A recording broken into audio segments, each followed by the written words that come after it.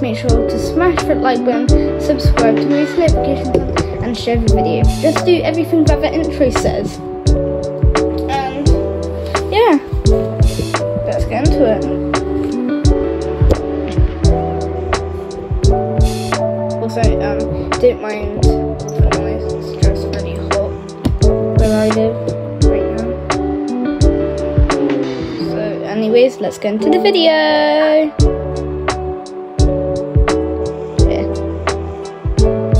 So as you guys can see from the title, we are having a Sky Castle refresh, and we have some brand new wings and pets being brought into the game. Weekly news. To get into it, remember you can follow us at playadoptme on TikTok, Instagram and Twitter to get the latest info straight to your devices. The inside of the Sky Castle is getting a redesign to make it easier to navigate, and all the wing boxes on full display. Though you still need a flying pet to get over. There's all the new wings coming too.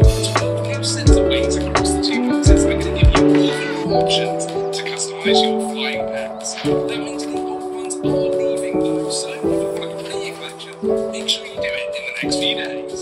That's not the only thing getting changed. This week, the Cobra inside the Sky Castle will be going off sale.